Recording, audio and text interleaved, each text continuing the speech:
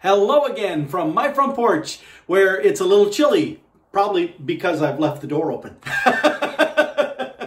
But I left the door open because I want you to see, look at all the snow. See, there are some people who are watching this, I find, that don't have a lot of snow around you. You know, I would like to say good for you. But there are others who actually have been around snow quite a bit, who aren't around it now, and they're like, you know, I kind of like seeing little pictures of the snow. I like seeing images of it. And so it'd be nice to, you know, I like seeing it. You know, and again, to those who feel that way, I actually agree. I like seeing the snow. I like seeing it. I like looking at it. Look, there it is, right there. See the snow right there? I just don't like it when I have to go out in it, which unfortunately I'm going to have to do here in a little bit. I've got a little list of to-do things, a little or shopping things I have to go get at the store.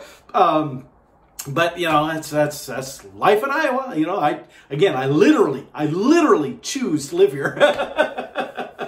But still, so there you go. There's the snow, and so you know, I opened the door. A little chilly right now, but I opened the doors because I wanted you all to get a good chance to see the snow. Now it's kind of funny. This has been an interesting week because I was gone most of the week to Houston, Texas, and down there they were complaining because it got cold, you know, down into the upper 50s. And I get it. For them, that is cold. For them, that is cold. I mean, they're used to 100 degree or more as kind of a regular temperature. You know, we get that kind of temperature in Iowa, and it's like, ooh, it's hot in the summertime. But down there, that's like normal.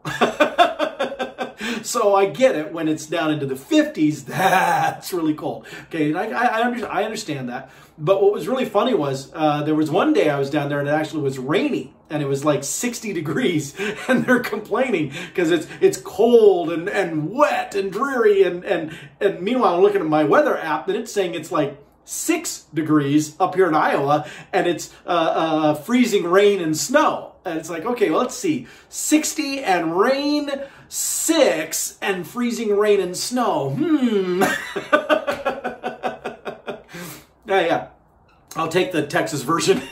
But you know, the reality is you know, eventually you gotta come home, and this is where home is. And so here I am. I got to come back to this.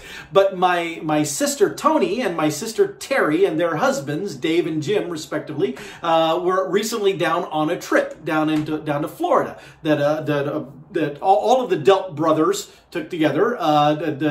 Jim and Dave's brother John and his wife Sherry, the three couples, all of them took a trip down to Florida. They were also gone this last week, and I know that they were gone. I know because my sister Tony, they left their car in my driveway. They parked it here to go to the airport instead of paying the rate to park at the airport, which I don't fault them for that. But anyway. So now they came back this morning. They got back this morning, and now their car is gone from my driveway. Yay! But they also experienced this, where now they said down in Florida it got a little chilly down there too. It got actually there. They said it got down into the upper 30s. Now that is cold for Florida. No doubt about that. But for the most part they had a good time. But my sister was showing me pictures on her phone. Here's what it looked like in the airplane when we were taking off, and it's this beautiful and snow-free kind of area. And then she took pictures as the plane's coming into land in Des Moines, where it's like snow everywhere. It's this blanket of white.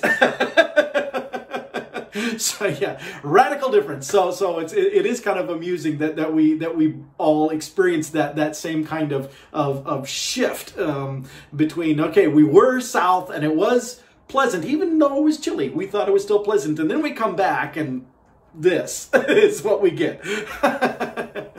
Oh well, you know, 'tis January in Iowa, and this actually isn't the worst I've ever seen, and I'm sure it's going to get worse. I'm sure we're going to see more. I have no doubt whatsoever about that.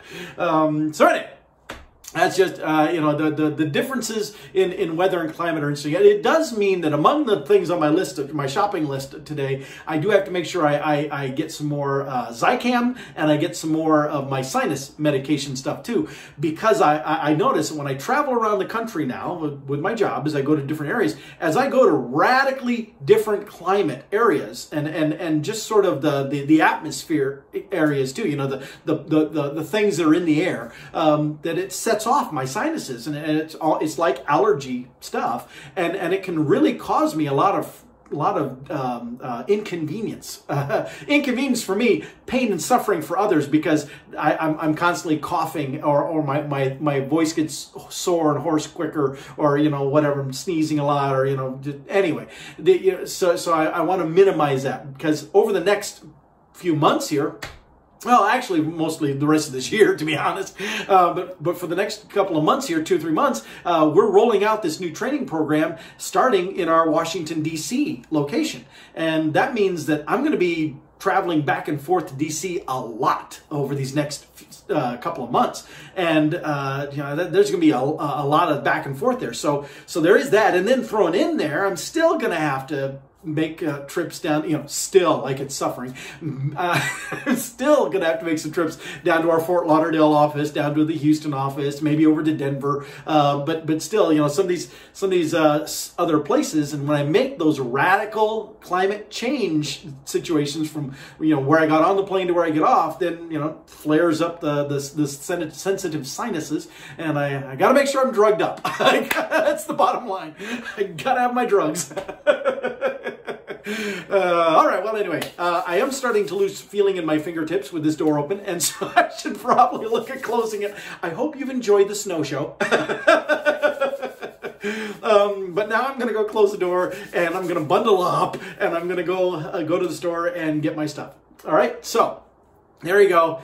Greetings from the snowy Midwest, and with that, I'll see you next time from my front porch.